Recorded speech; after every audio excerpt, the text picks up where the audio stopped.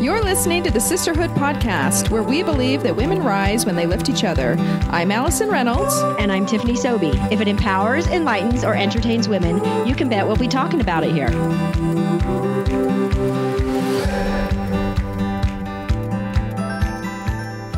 Welcome to the Sisterhood Podcast. Today we are teaming up with the Rising Star Outreach nonprofit for this mini episode about connecting to yourself and others during social isolation.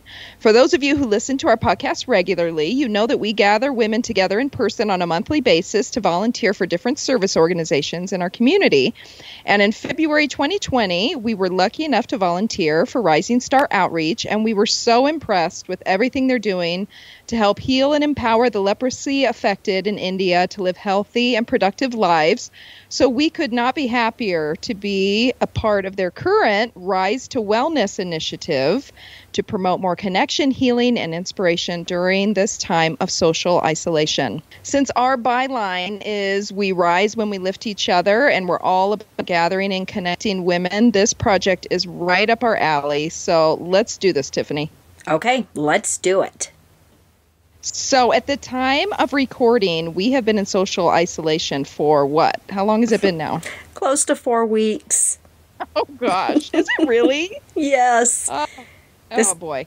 And so for those of you who don't know us, we are both cooped up with 7 family members. I've got 4 kids, ages 12 to 22, who are home with me, as well as my husband and my 81-year-old father. And Tiffany, you've got 5 kids, ages 11 to 21. And your husband at home with you. It's a lot of people. And I guess we should mention you have like 25 goats, and I have 1 dog that I swear is worth 25 goats. It's 14. No, it's 15 goats. Oh, gosh. If you can't even keep track. It's too many. But we have a lot of life. We have a lot of energy in our homes right now. Anyway, I mention this because I think it's important for those of us who are doing social isolation with families to try to stay connected to those sanity-saving friends in our lives and also extended family members who might need us. But it's also important to try to stay connected to ourselves when we're stuck in a house full of people who often want or demand our attention all day long, right? I mean, it can suck the life out of you. Oh, boy, yes. Oh, boy, yes. So that's why we are going to address connecting with self and others today. All right. What do you think, Tiffany? Okay. This is what I've got.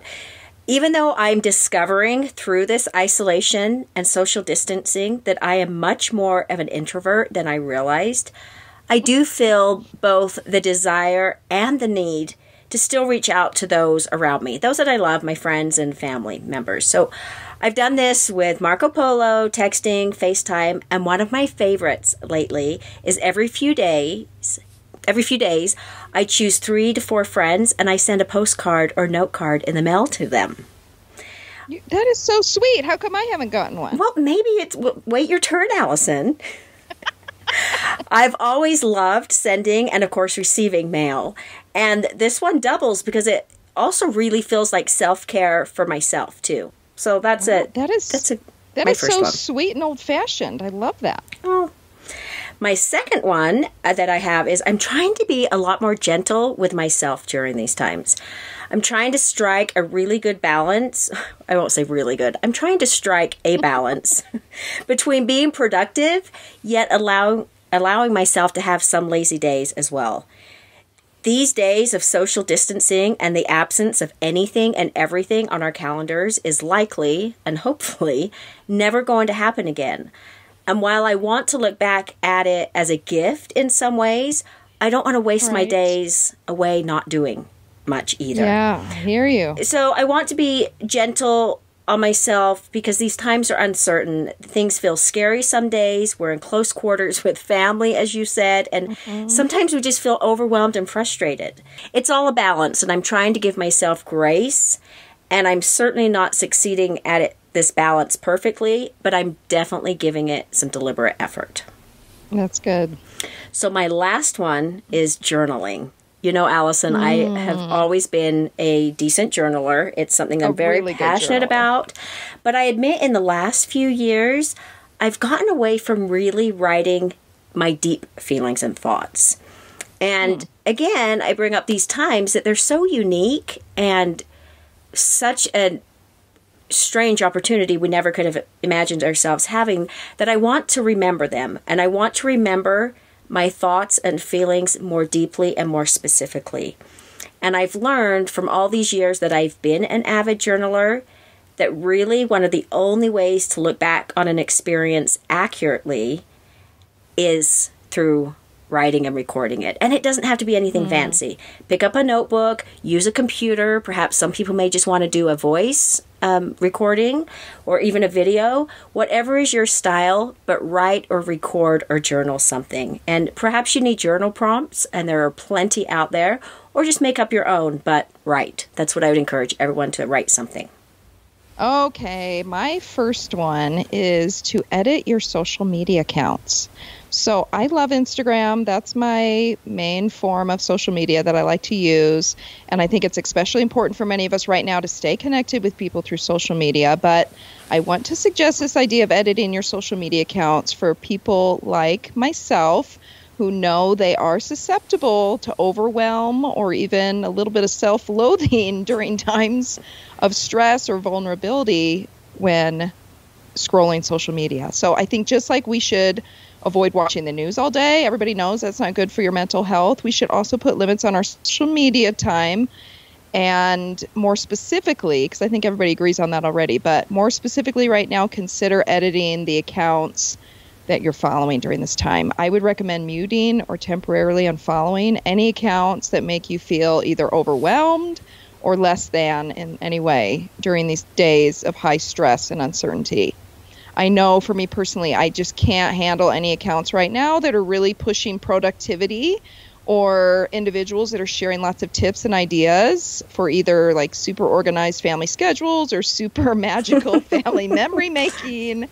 Like I have to do things my own way based on my own family's personalities and needs. And some days that may just mean keeping everybody healthy and sane, including myself. That kind of speaks to what you said about striking a balance, you know? Absolutely. So I'm still totally using social media to stay connected to others, and also want to utilize, you know, those uplifting and helpful accounts, the information on a lot of those various accounts, but you better believe that I have muted or unfollowed certain accounts for the time being. Okay, the second one I would say, and you mentioned it already, for me, Marco Polo is my favorite way to stay connected to those extended family members and friends.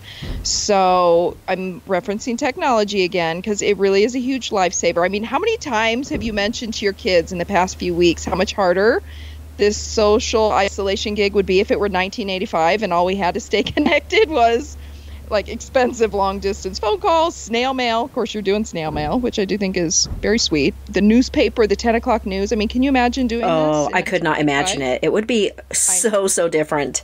So hard.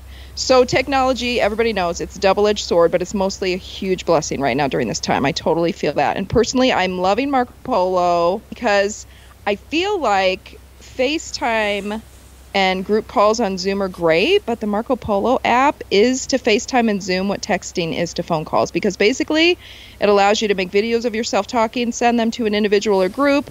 They can view and respond when it's convenient for them, and vice versa. So I really do, I mean, this is not like a paid advertisement for Marco Polo. I shouldn't be sounding like that, but I just really love the Marco Polo app for that, because it allows me to have that face-to-face back and forth conversation without having to try to actually schedule and commit to a call at a specific time of day, since, you know, day-to-day life right now with a house full of people can often be kind of chaotic. Yeah. My last one would be to double down on your personal self-care routines. This one is a way to stay connected to yourself if you are living with a bunch of people like we are, who are always in your face, like our families are. The advantage of having older kids like we do and not having to bolt out of bed every morning to rush around and get everybody ready for school and out the door on time is that you can start your day off alone, enjoying some quiet time, getting your head together before your day with those same 7 people, and social isolation begins. So whether that's making your bed and meditating, or exercise and setting goals or intentions for the day, or maybe like in your case, journaling, I think having 3 to 5 things that you do for yourself first thing in the morning is really key to staying connected to yourself and keeping your sanity intact during this time. Do you think we have a couple minutes we could share a few favorite things? I do, because it's one of our most popular segments in our regular episodes. So why not share a few favorite things that may be helpful during this time of social isolation? Let's do it. I'll share mine first. So my first one is Sky Joe card game. This is an easy yet fun card game that is enjoyable for both children and adults. And it's a game based on luck rather than strategy and skill, but it doesn't take very long to play, and it's fast-paced, fast-moving, and a fun game. My second one, again, going to my journaling, is a 5-year line-a-day journal. And this is an easy and quick way to journal a few lines for each day. Each page has space for 5 years worth of entries, and I'm on my 5th year of it, and I love seeing at a glance what I was doing on this particular date 2, 3, 4 years ago. And these times that we're living in now should be recorded, even if only a few sentences every day. My third is a good book that I recently read. I really loved it. It is called Wings Like a Dove by Camille Edie. And this book is a really feel-good book. It's a beautiful reminder of how similar people really are at our core, despite the book taking us on a journey of judgments and discriminations first. The book really is just a lovely and beautiful tribute to differences, bringing people together in unity and love. Yeah, that's an awesome thing about right now. More time to read. It's great. Or listen to audiobooks or whatnot. Okay, my 3 things. My first one is something you can do for yourself. Maybe you can do it with family. There's a free Yale University course on the website Coursera that's titled The Science of Well-Being. And it just came out in 2018 as a live class at Yale, but it soon became the most popular and well-attended class ever in the history of Yale. So the little description is, in this course, you'll engage in a series of challenges designed to increase your own happiness and build more productive habits, which is something I think we could all use. We could all benefit from. Yes, and it's free because of coronavirus pandemic, which is really, really awesome of them to offer that. So number 2 is a bidet. So my husband and I met and lived in Japan. Everywhere you go in Japan, they are known for their super high-tech, fancy bidets. And we always wanted to get one in our home, and we just happened to get one right before the pandemic hit. And I think a lot of them are selling out now because of all of the toilet paper shortages. And I don't know how long it's going to take before the toilet paper supply is back to normal in the grocery stores, but we have not had to resort to using the bidet yet. We actually got it for my father who lives with us, but it's there in case. I like knowing it's there, and that's just something I'm going to throw out to anybody who's freaking out about the possibility of not having enough toilet paper. You could get a non-electric bidet. And then my third one is just pure fluff, pure self-care. I have a bath pillow and a little stash of bath bombs, and whenever I can pull it off, I make an escape for the bath when things just get too nutty around here. Good for you. I need to invest in a bath pillow. Those are great. Thank you for sharing them. And thank you for joining us here today. We are thankful to Rising Star for giving us the opportunity to share this mini episode with you. We invite you to listen to our regular podcast episodes. You can find the Sisterhood Podcast on your favorite podcast platform. We also invite you to follow along with us on Instagram or Facebook. Here at the Sisterhood Podcast, we believe we rise when we lift each other. We encourage each of you to reach out in love and friendship to the women and people around you as we seek for connection with ourselves and others during these periods of social isolation. Remember, we are all in this together.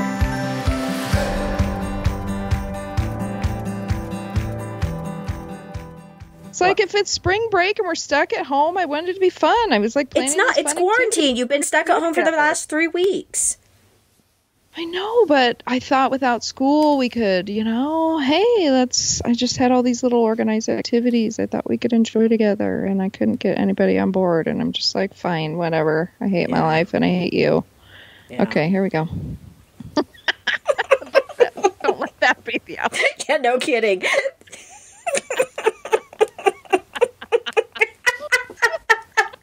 That's the best one yet.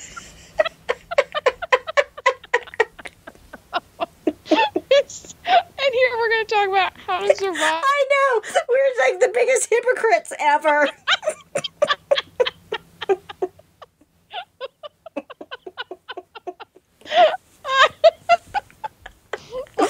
say anything about getting along with my family. Well, obviously we didn't choose that topic. We're not equipped to teach that.